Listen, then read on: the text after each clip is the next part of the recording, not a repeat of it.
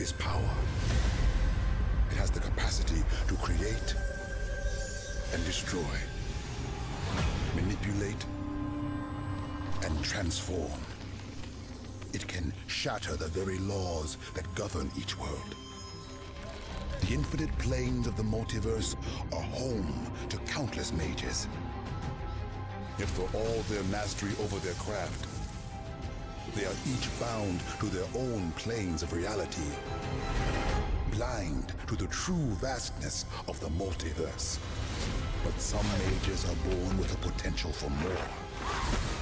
The spark, this gift, realized only upon facing a great ordeal. Once ignited, it allows the mage to travel between planes and draw from each plane's magic to reach heights of power otherwise impossible to achieve. They can begin their journey as a planeswalker.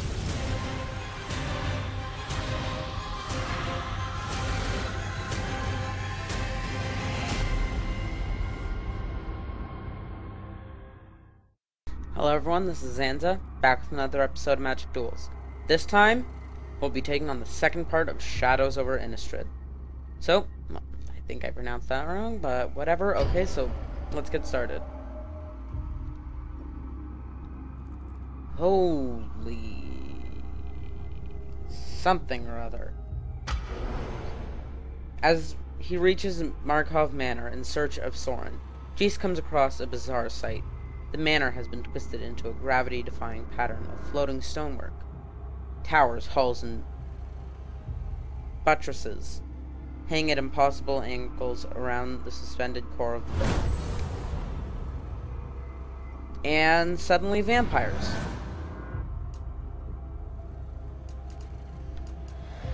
Let's see, we have no creatures, so let's try this again.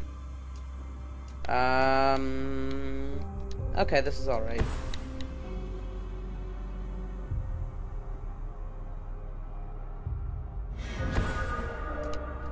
We'll play this, and then Phantasmal Bear.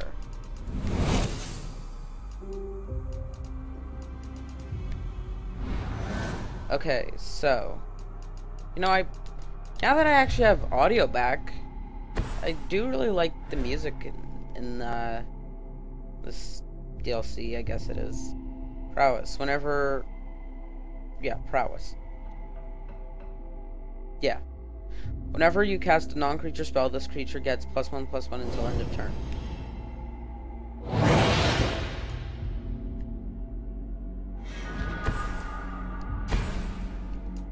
Okay, so now we have something to just kind of defend.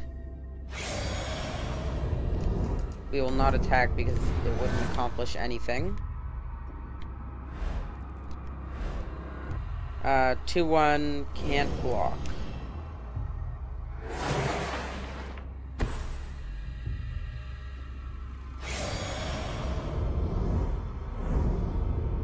No attack because we would be able to block. So we'll play this and then comes target, okay, or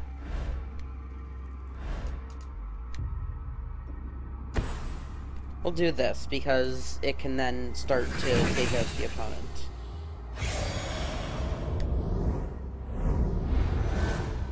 Let's see. So this has flying, defender, and prevent combat damage. Okay, enters the battlefield on another target vampire you control.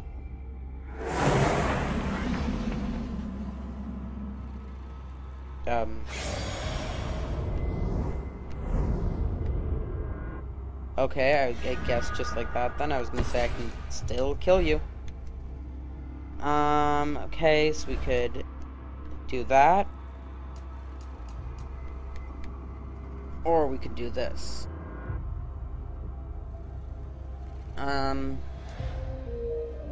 5/5 or investigate. Let's go with 5/5. Oh wait, that's why we wouldn't attack. It's a 4/2. Oh wait, it's on the ground. Oops. Now I feel stupid.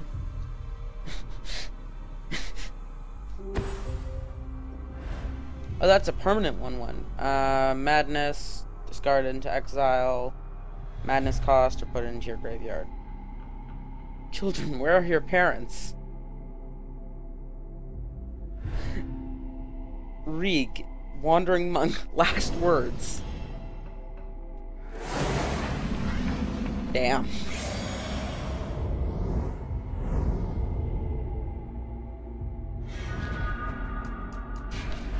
What does this do again? Top 3 cards, 1, 1, and 1. Okay. Okay, so we'll investigate.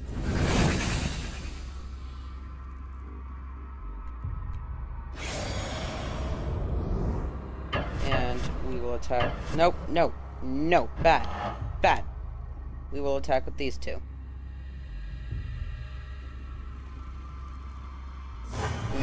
No block.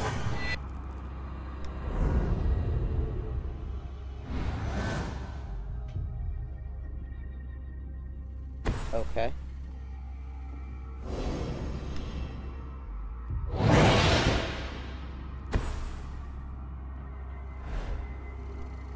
Menace, 2 or more creatures.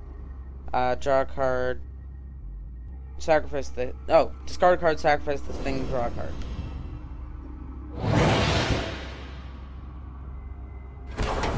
Let's see. Okay. What is that? Probably something. Okay, 3 and 3, I think. Yeah, 8. Yeah.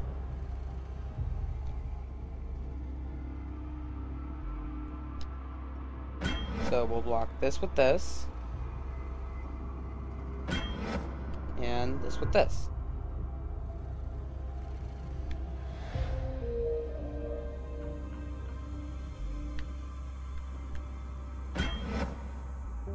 We'll double block this.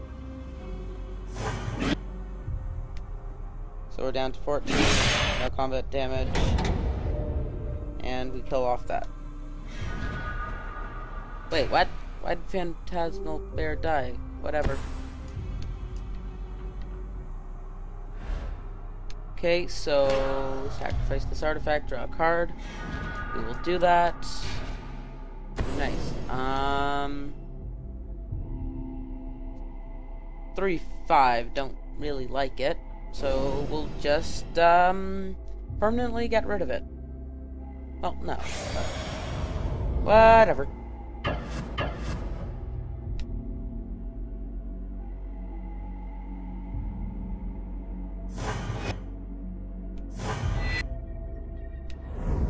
I'd say we're doing pretty alright.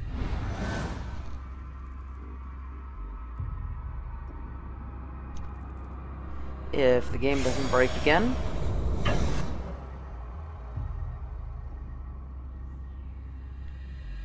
So we'll block this with this, and we'll block the flying thing with this.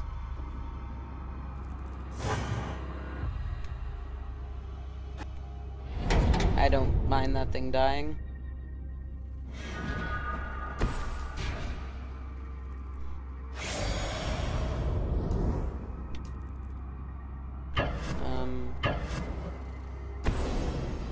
And we'll do this, and we'll do this. Just because.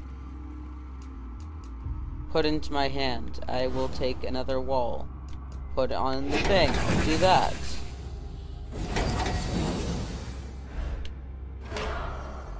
And I'll do this.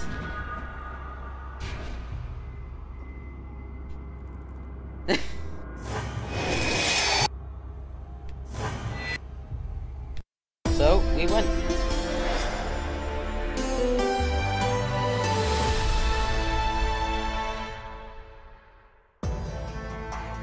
Let's see now. Inside the manor. Wait, what?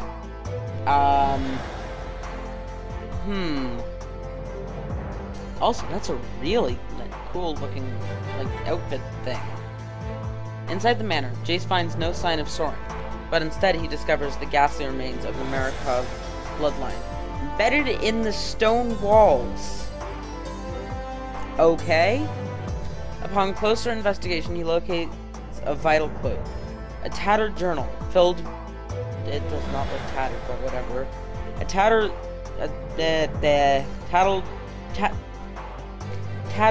journal filled with records of recent happenings on Inistread. Next time we'll be taking on what looks like a zombie with its hand stuck in its body. Okay, I'll see you guys then.